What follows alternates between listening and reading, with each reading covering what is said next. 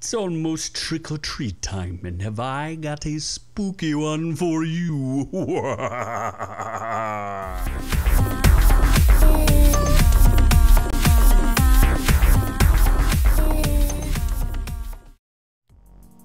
It's your man Z, and I'm looking at some scary movies for you guys. As a bit of a horror buff, I wanted to take a look at some horror movies and give you my feedback on them and tell you whether or not you should check them out. Looking for some obscure ones and some other strange ones out there. If you'd like, I'll give them a review if you want to put them down in the comments. But this one is Trick or Treat. It's one it's been around for a long time, since 2007. Yeah, it was made a while ago, and I did not know that much about it. I knew this little guy here, Sam.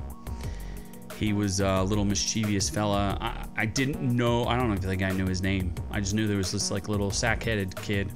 Dad was doing stuff. I literally went into this completely blind, had no idea what I was looking or what it was about.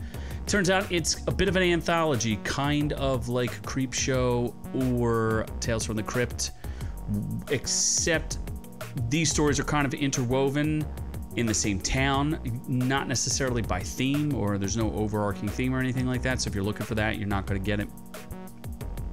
Well crafted, briskly paced. It's 122 minutes. You can blast right through it. Nice little Halloween movie. I think you'll enjoy it. I enjoyed it. Rotten Tomatoes has it at 84%, 25,000 ratings from the audience, 71%. It's a little better than that, but you know, whatever. It's fine. I get it. I think people like on the pantheon of like horror great movies, like it's not campy enough to be considered like a campy classic horror movie, and it's not scary enough to really be considered anything other than what it is as far as an anthology.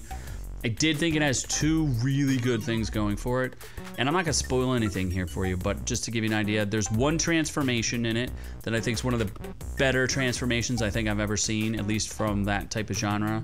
So you get a really, really cool transformation. And then on the second hand, you have that little fellow there, Sam, is a really good character design, real solid. Some of the things they do with him, I really enjoyed him. I think he makes for, you know, some interesting scenes there. It says here, critic consensus, a deftly crafted tribute to Halloween legends. Trick or Treat hits all genre marks with gusto and old-fashioned suspense. You have, director and writer Michael Dougherty, producer Bryan Singer. We don't talk about Bryan Singer. And starring some of Hollywood favorites, right? Like Anna Paquin, Brian Cox, Dylan Baker, Leslie Bibb, all famous people doing lots of fun, famous things.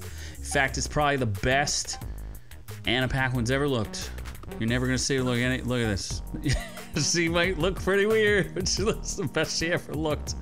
Just point it out there for you folks. She gives a good performance. I think she's like, I don't know, hard to decide what's the deal with her. Clearly she knows something about Bryan Singer, because she did a lot of Bryan Singer movies. She was in the X-Men movies, and Bryan Singer I think is responsible for those. Hope I'm not speaking out of turn there. I think I'm right though. So fascinating. It was delayed for 2 years, got a lot of critical acclaim, has garnered a strong cult following. In 2013 they announced a sequel. That clearly never happened. So the one thing that did happen is you could check out the Scare Zone in Halloween Horror Nights in Universal Studios Orlando Resort, where it says Universal Orlando Resort, followed by Haunted House. So it's interesting. It is, I guess it's 5 stories. So there's like an opening, there's a story about the principal. That one's just okay. Halloween Bus Massacre, not that great. Surprise Party, I really enjoyed. And Sam, I really enjoyed. Although those were the best, the strongest of the stories. I don't know if it did well, but I do know it did well on direct-to-DVD and things like that. And that's where the cult following really kind of came up.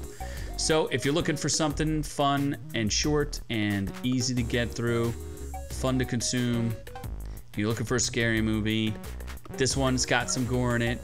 It's got a little unnecessary nudity for some reason. I don't know. It just does.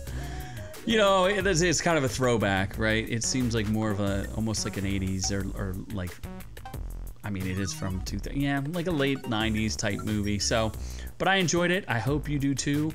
Be sure to catch our full-length audio podcast or contact us on Instagram. Tell me what you liked. Did you like this movie? Have you seen it? Do you recommend anything else like this? Would you like me to review some crazier movies? I do have a whole plethora of crazy movies that I enjoy, especially from the horror side. So thank you for watching. I hope we earned your subscription. Please give us a like if you did. Really appreciate you watching this little clip we did here. And as far as me, I am on to the next one.